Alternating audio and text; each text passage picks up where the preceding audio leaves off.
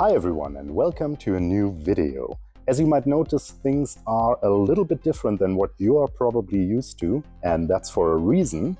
But we will be talking about long knives, so let's start.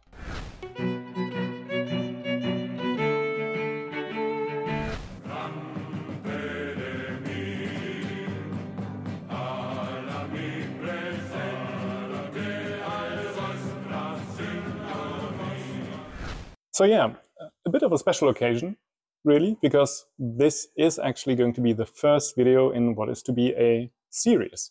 But before we go into what we actually have planned and what exactly we're going to do, maybe a bit of a small introduction, just in case this is the first time for you actually seeing us.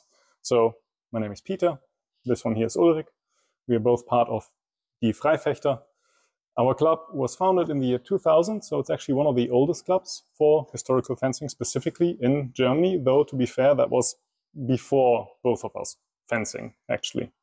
Nevertheless, Peter and me both have been training Messer and other stuff and fencing with each other for more than 10 years now.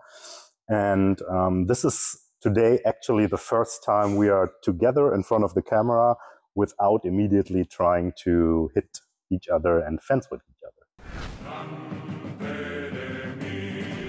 So yeah, if you know our channel, then you know that we have actually been using quite a number of Landsknecht Emporium products over the years. We've also been reviewing them.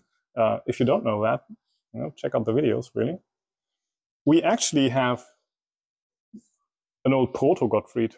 Actually, we have two still in use, and those were bought in 2016, and were actually the first steel messers that we ever bought. And they're still in use. They're still trucking along. So yeah, we have been in contact with Landsknecht Emporium since then. We have met them in real life, and divided between the both of us, we own a bunch of blades and messers specifically made by Landsknecht Emporium and or Adam Budrich. Yeah, so that is just something that you should probably just keep in the back of your head when watching these videos. And in talking to Landsknecht Emporium recently, the question came up, why do messers break?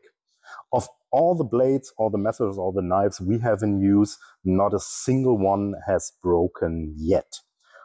We do know, though, that does happen. Messers break. Either we can see it in videos, well documented, or we hear it from people talking to us. So the question is really, why hasn't it happened to us yet? Is it just because we fence differently, where we just maybe extremely lucky, though, as Ulrich said before, we have a number of them in use, both personally and within our club. So we thought maybe we can do a little collaboration on this and see what we can contribute and maybe find out why does it happen. Now, the goal of this project is to close in on the question, why do messers break? Is it either because of the material used to produce them or the manufacturing process, or is it because the way people use them, like fencing and handling wise? And since we are approaching this from the practical side, we are in the end fencers, that's what we do, we thought that is what we could contribute. We could just go and use these messers in a way we think you should use them, see what that does to the blade, and also then document what happens if we use them in a way we think you maybe shouldn't. And since this is a collaboration, Landsknecht Emporium can contribute with their expertise and experience in the manufacturing process, and they also gave us some material to test on. Yeah, so they sent us 2 parcels, or 3 actually, with 6 knives. You can see 4 pictured here. We basically have a number of Gottfrieds, thicks, thins, 2 of both, and we have 2 sharps, but they're not on the table because they're sharp.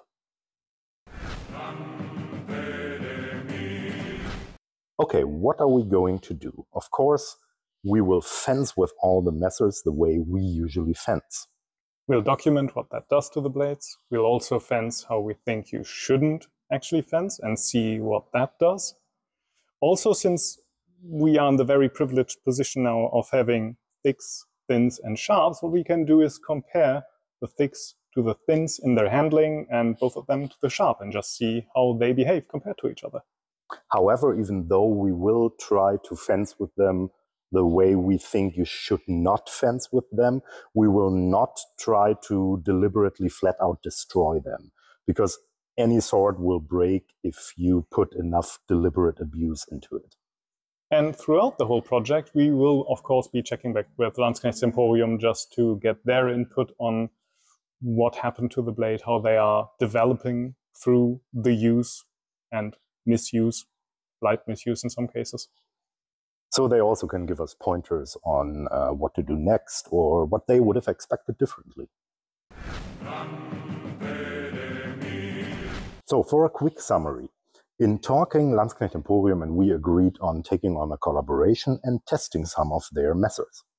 So what we'll do is, we'll use them, we'll fence in a good way, we'll fence in a bad way, and then we will just check on the wear and tear that develops on them, be it the thicks, be it the thins, or the sharps when we actually use them for cutting. We're excited to invite you to join us on this journey, and we're looking forward to see you next time. Cheers!